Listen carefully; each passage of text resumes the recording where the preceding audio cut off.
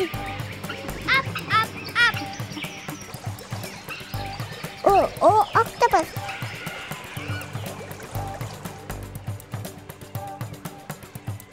Animal Studio. Hi, I'm Fatima and a big warm welcome to everyone on Animal Studio. Today we're going to turn into animals wearing these paper masks.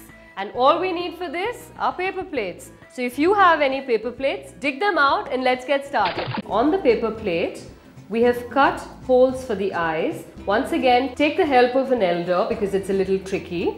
So let's turn over the paper plate and paint it a bright hue of blue. Should I paint this? Of course. You get a big brush, dip it in the water, paint and big strokes. Now that the blue paint has dried, we're going to make holes on either side of the mask. Make sure that they're in line with the eyes as well as with each other. One straight line. There you go. In the holes that we've punched, string through some elastic or any ribbon of any color that you like, and that'll help you tie your mask. This is done. Now we're going to draw out the trunk and the ears for the elephant. We'll make two large floppy ears for the elephant. Make a little flap and nice and big with a flap. Here you go. That's for the right side and I'm going to make one for the left ear. The next important thing is the trunk of the elephant. So we're going to draw a U-shaped trunk, a little thick at the top and a little narrow at the bottom. And going up like this and round it off like this. That looks nice. With the ears cut out, I'm going to just give an outline here and make it a nice pink color. Aditi can paint that for me.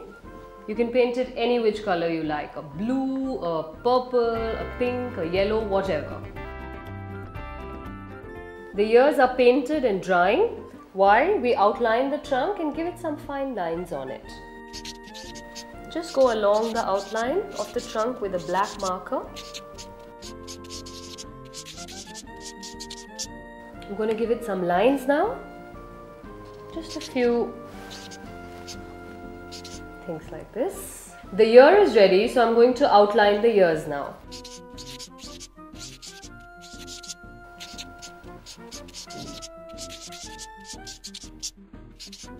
So next we're going to stick the trunk and the ears of the elephant. I'll put the glue and you stick on the ears. One on either side. Slightly higher, that's it. And one on the other side. It has nice flappy ears. Yes, and let's put in the trunk next. Should we put it here? Just where the nose should be, right? Turn it around, add some glue. It is looking like an elephant now. Yes, it is.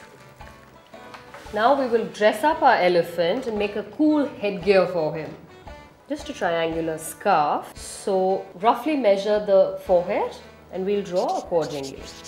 Just a triangle like this. Aditi, why don't you cut this out for me? Now our headgear is ready. But before we get on with decorating it, we're going to turn this over, put a strip of double-sided tape and add some feathers to it.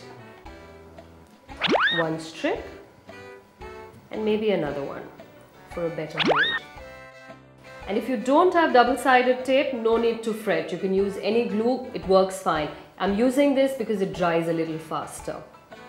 Let's put the feathers. Can you put the purple one? Great, why don't you do that the next? Excellent, okay. Next color. And now the red one. Put it this side. Is 3 good enough or you want to put some more? Let's put 2 more. The blue this side and the purple this side? Okay. Excellent. Because the elephant is such a big animal, so we're going to have lots of big things. It looks like a royal elephant. Yes, it does. Should we decorate it with sequins? Okay. Yes? Alright. I'll put on some glue and you decide and put whatever you like. You can put lovely jewel sequins, you can put some mirrors, all the color you want. Our elephant is fit for a royal procession. It's time to say goodbye, but I promise you I'll be back soon with lots of fun activity on Animal Studio. Till then, be good and bye-bye.